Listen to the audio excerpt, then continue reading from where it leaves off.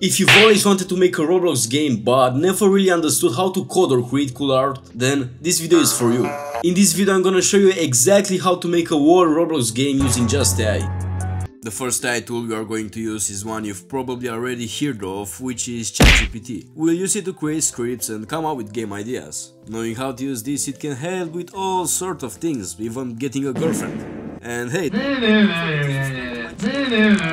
Anyways, the first thing you want to do is go to chat.openai.com.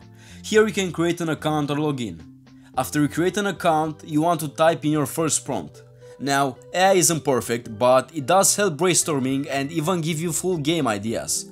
For example, if I want to create an adventure game, here is going to show me all the details about the adventure game idea that it creates. You can also follow up and ask for a storyline to match the game idea. Now, for the scripting part. AI isn't always the best at this, but if you give it a good prompt, ChatGPT can create working scripts for you along with instructions on how to use them. For example, if I want to make a script for a part so that when I touch it I receive 10 cash, it can do that. There are many pros and cons to using ChatGPT. Some of the pros are that it saves you time, gives you good ideas and creates code faster. On the other hand, ChatGPT might give you general or not very unique ideas, and it can get confused when you ask for more complicated code. But despite the cons, it's still really helpful for game development.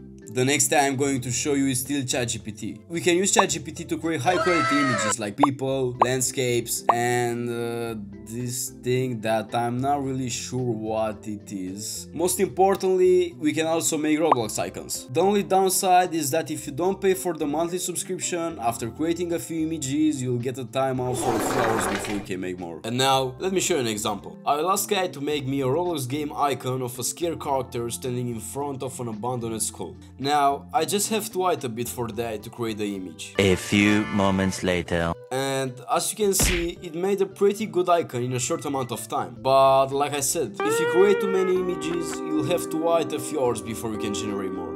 And yeah, that's the video for today, guys. I hope everyone understood something from it and enjoyed it. Please don't forget to subscribe and like the video, because your support really motivates me to make better and more interesting content, and maybe even post more often.